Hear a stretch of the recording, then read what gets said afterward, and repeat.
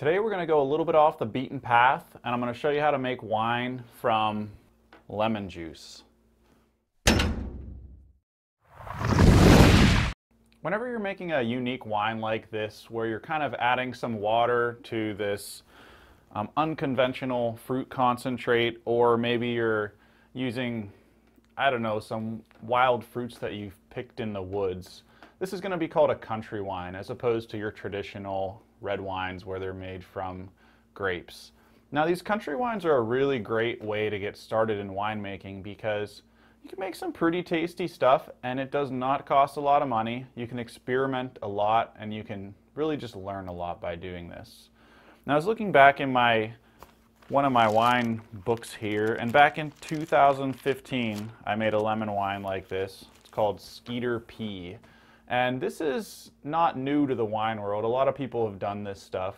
And I was actually really pleased with how that wine turned out. It's basically like a hard lemonade. You can mix it with iced tea. You can kind of make a Arnold Palmer type thing. It's just a fun thing, and it does not cost hardly anything. You can have 6 gallons of wine, which is 30 bottles, for under $20 if you do this. So I found one of those bottles on the shelf, dusty old bottle, and I'm just going to open it up and see if it survived the test of time.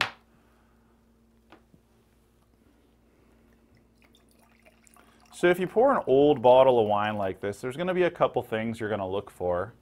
You're going to look at the color, and if it's off color, so say it's a little bit brown, that's an indication that maybe things are starting to go downhill on that wine. But the other thing that you're really going to do is you're going to smell it. So you're going to smell for things like nail polish remover smell, which is ethyl acetate. So that happens when ethanol and acetic acid form ethyl acetate, which is it's not really dangerous bad, but it'll definitely ruin the wine. The other thing you can smell for is vinegar, which is acetic acid. It smells like a jar of pickles. And the third thing you can smell for is acetaldehyde, which is going to kind of smell nutty like sherry. And I'm not smelling any of those things in this wine, which is good, and it's really not that unexpected because this lemon wine that I made had a pH of about 3.2, which is relatively safe, and it was properly sulfited. So you can easily expect to get 5 years out of a wine like this. Now we're going to take a sip and see if it hangs.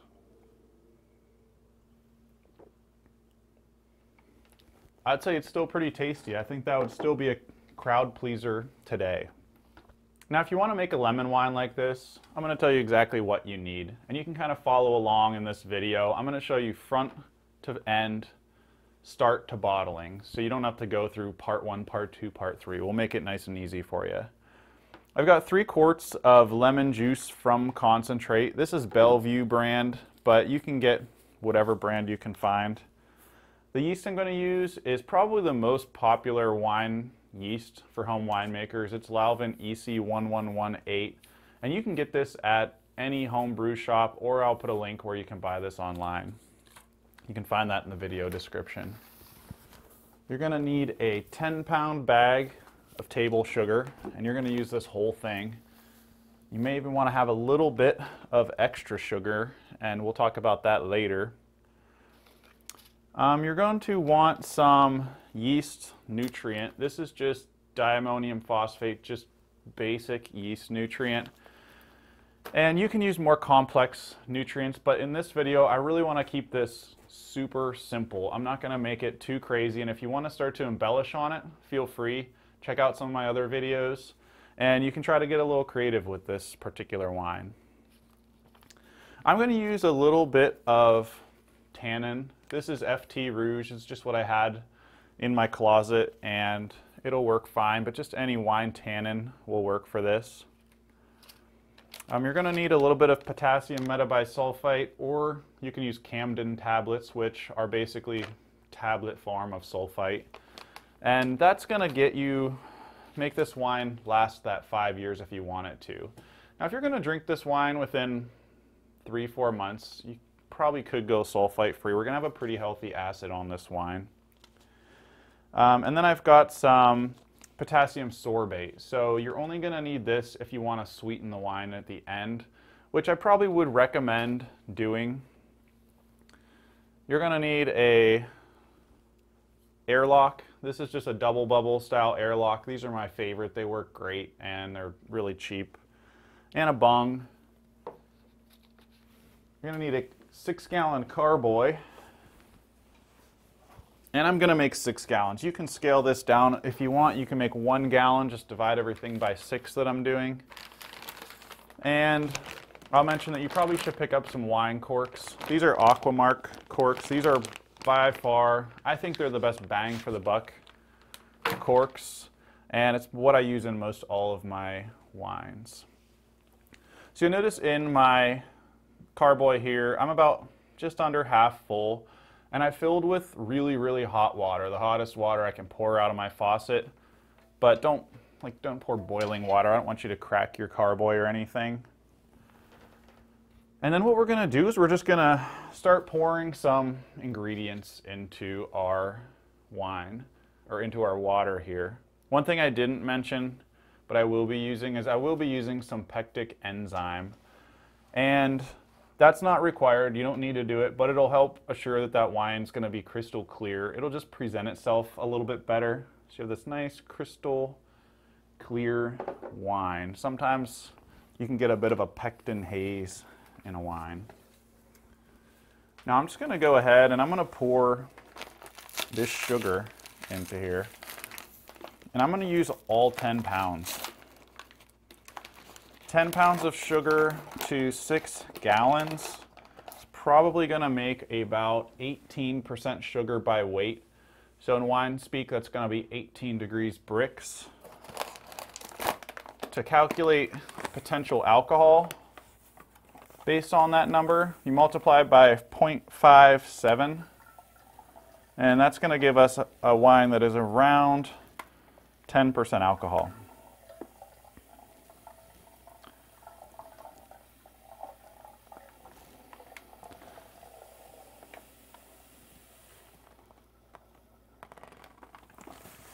So I'm just pouring the sugar directly into the 6-gallon carboy here, and I'm just gonna do a big swirl and try to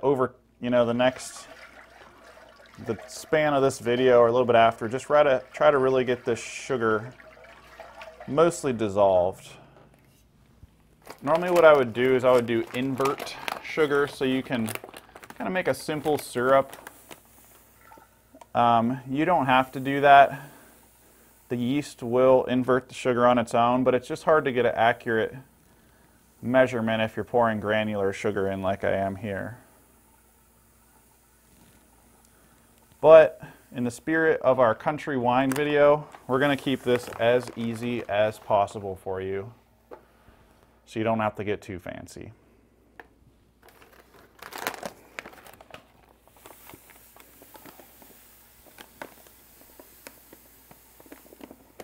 You can see our sugar's starting to dissolve, but it's certainly still a little bit granular in there. Before things really get started, we're just going to make sure there's no sugar piled up on the bottom of this thing.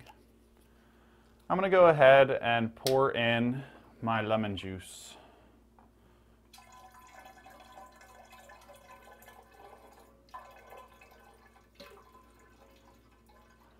I shook these things up a little bit. There's just some kind of, I don't know, lemon pulp at the bottom, and I really do want to get that all into the wine here.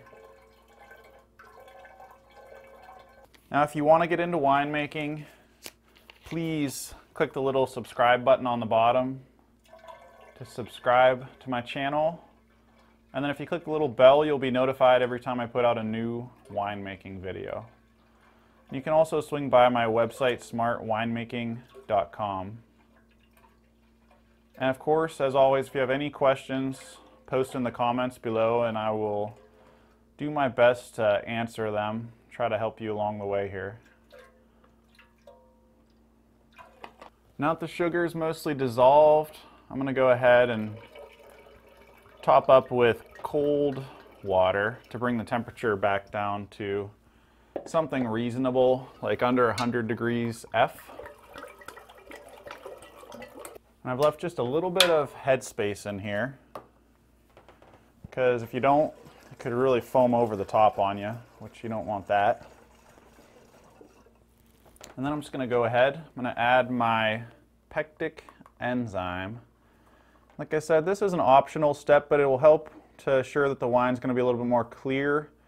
Normally you use this in a wine where you have solid fruits also, just to help break down the fruits better, help to really extract from those fruits. So I'm going to swirl that in really good. I will mention wine and beer differ. So normally beer, you wouldn't want to touch anything like this with your hand because you could contaminate that beer. It's just really vulnerable to microbiological spoilage. Now wine is going to be way, way higher acid. It's also going to be way higher alcohol. It's really going to only have a small handful of bacteria that are going to cause you trouble. And we're going to take some measures just to make sure that they don't cause you trouble. So that's why you monitor the pH. That's why you add sulfites. Now if you follow my recipe here, you shouldn't have to really measure with a pH meter. You should be pretty close. But if you do want to take it one step further, you're going to want to buy a pH meter and kind of start keeping track of that stuff.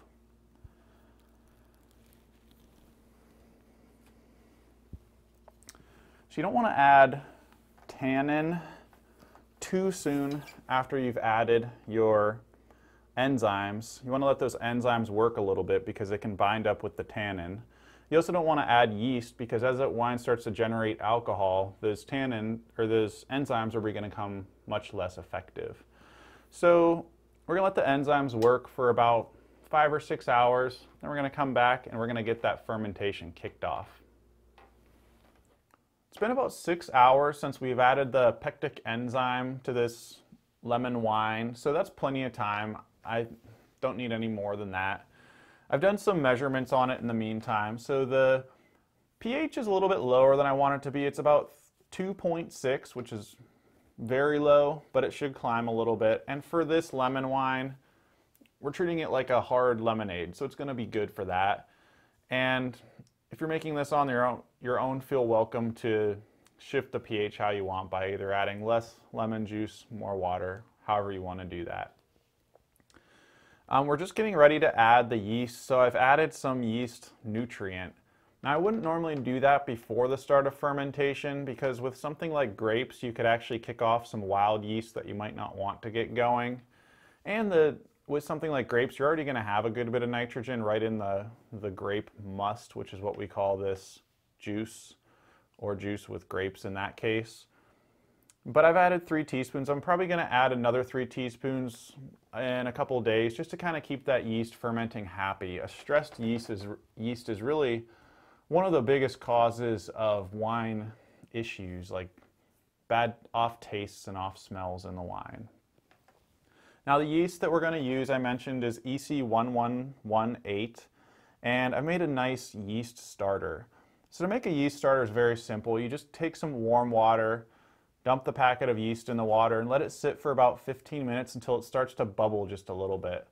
From there you can add some of your juice to that, let it start to bubble a little bit more, add some more juice. Do that a couple times. It takes about a half hour or so to make a good healthy yeast starter.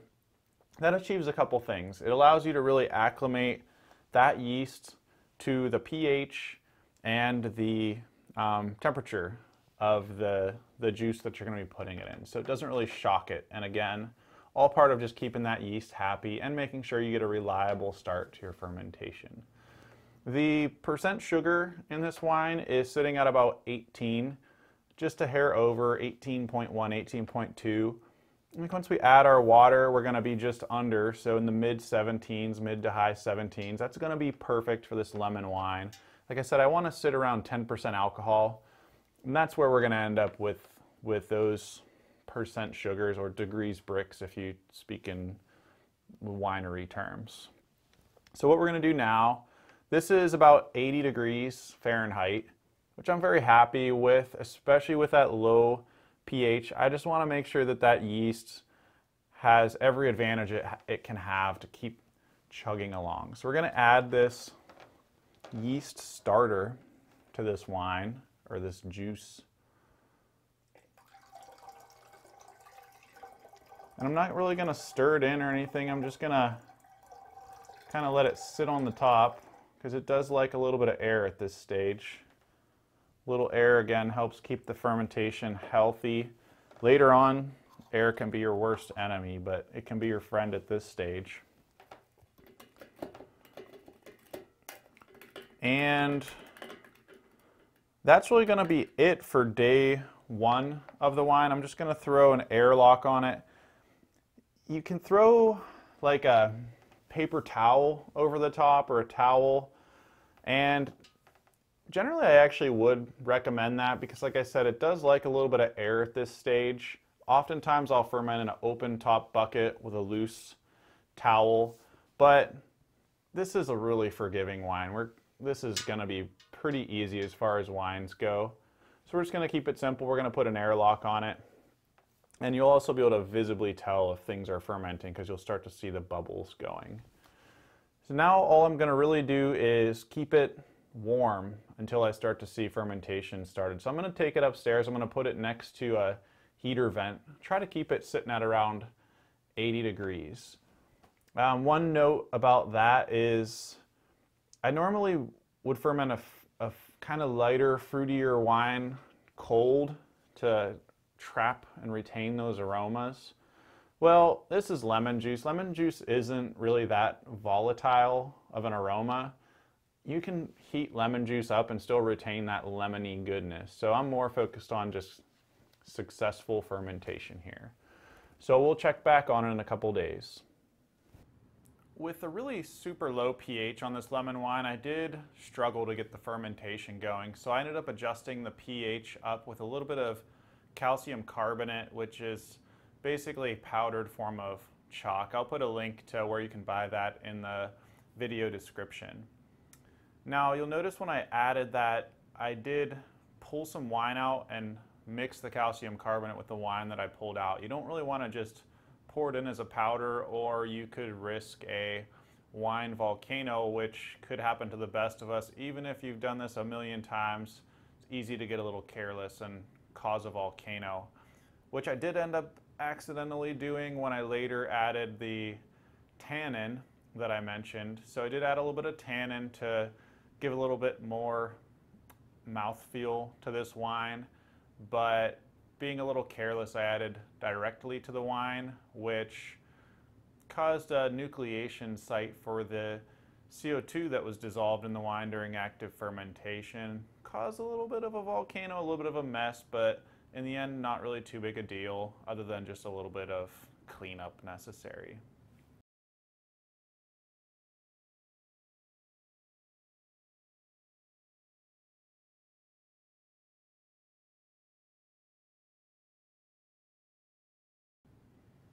So here we are, the fermentation is complete and the wine is finally crystal clear. So the way you know the fermentation is complete is you're going to see it stop bubbling, and you're going to want to check it with a hydrometer if you have one, and just verify that the wine is dry. So you're going to see a number below 1.000 specific gravity, and ultimately you're probably going to end up around 0.995 when it's fully settled out and you don't have so many dissolved solids in the wine anymore.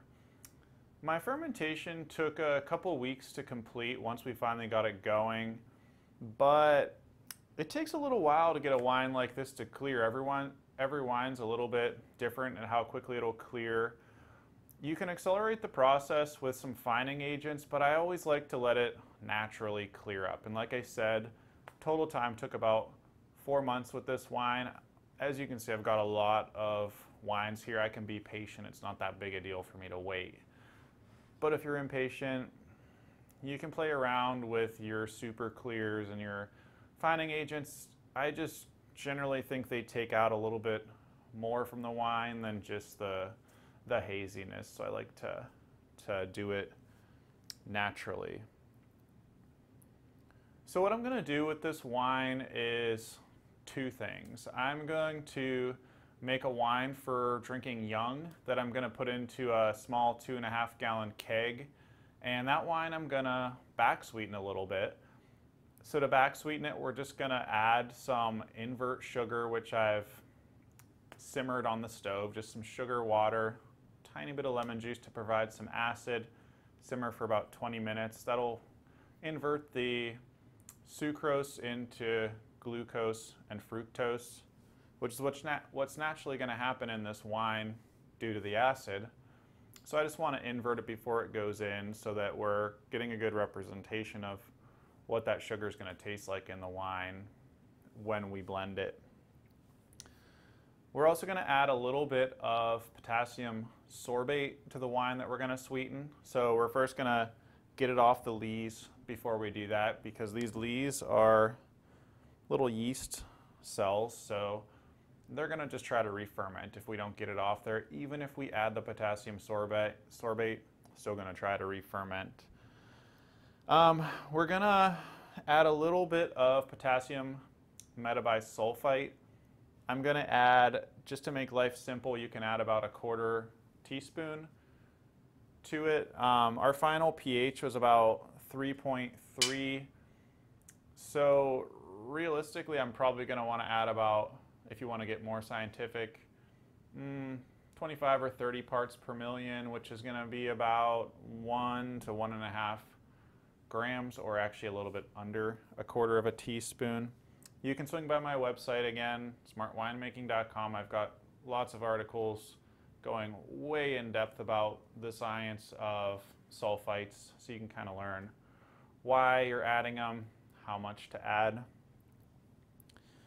The other half of this wine, I'm going to bottle to age, so we're going to probably drink that in, say, 2 to 4 years from now. I mentioned early in the video that old lemon wine actually was really, really good. So that wine I'm going to bottle dry.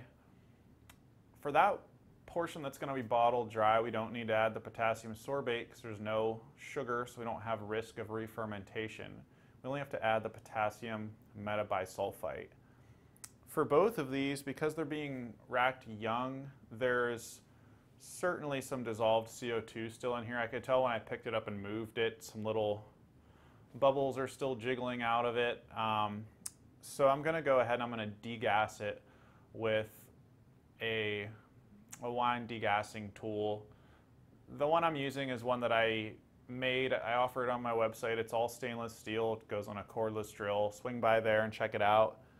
But we'll go ahead and we'll get started. We're first going to just rack it, degas it. We'll bottle the dry wine, and then we'll back sweeten and put the back sweetened wine into a keg.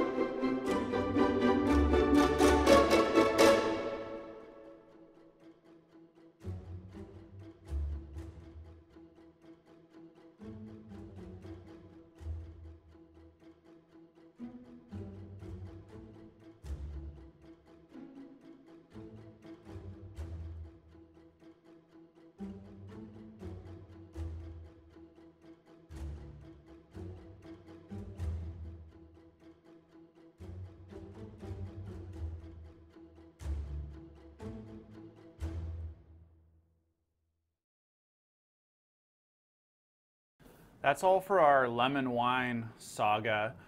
I hope I provided more detail than maybe you might get in a more quick tutorial for this. What I really want to do is not only tell you how to make the wine, but why I'm doing each of the steps that I'm doing.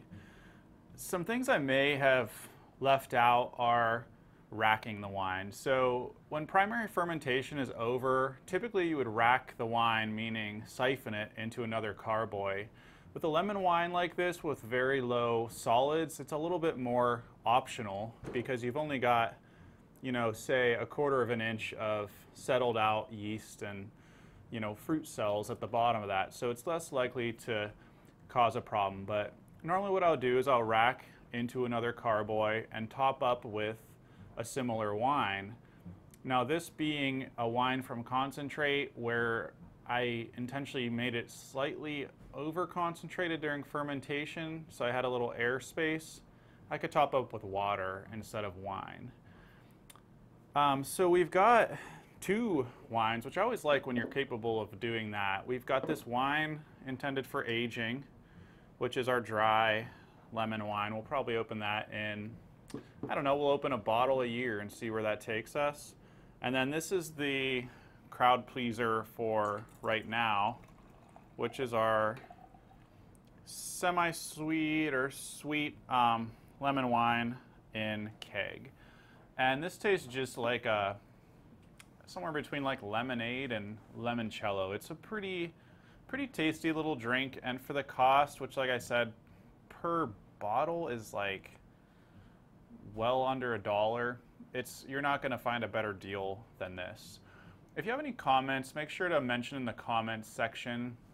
If you have any questions, I'll try to answer them. Maybe some of my subscribers can help answer them. If you haven't yet subscribed, make sure to click subscribe in the bottom, and thanks for watching.